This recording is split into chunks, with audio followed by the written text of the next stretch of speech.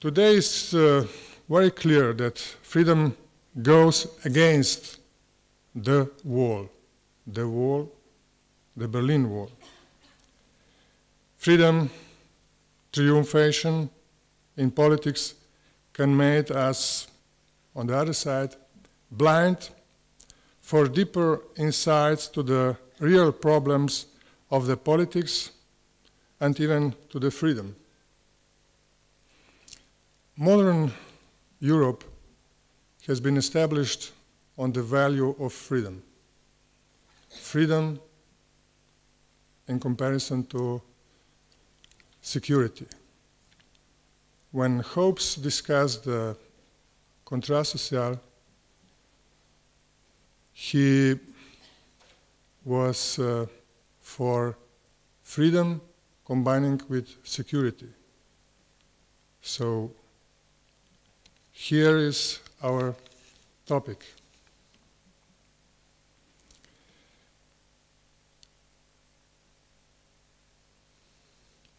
The Berlin Wall was erected by the government of Eastern Germany upon the order of the Socialist Unity Party of Germany. This is not an unimportant piece of information, since it helps us to determine the outside and the inside of the Berlin Wall. The position of being inside of the Berlin Wall belonged to the Soviet Union, while the role of being outside belonged to the United States, Great Britain and France. The key question in this context was the question of the relation between the elements of security and freedom that wall was able to offer to the community. When did the politics of the wall become problematic? The central role of a wall is to ensure security to the community which is located on the inside of the wall.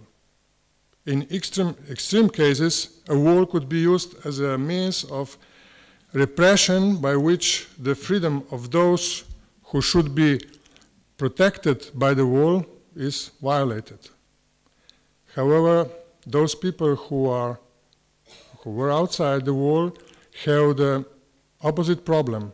Their freedom is guaranteed as a general principle, but their security is not. The Berlin Wall enabled the Eastern German authorities to exercise control over Eastern Germans, whose freedom was thereby violated. That is why the fall of Berlin Wall symbolized the victory of freedom.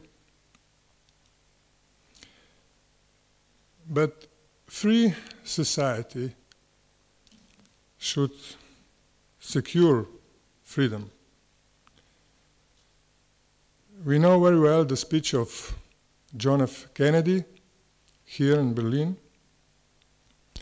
but on the level of political philosophy, we still do not have an answer of the question, how is it possible that John F. Kennedy, great deliverer of freedom, and his brother, and Martin Luther King, has been assassinated in the free world? The question is not on the level of police investigation, but on the level of political philosophy. We need this answer to put more serious the question of relations between security and freedom.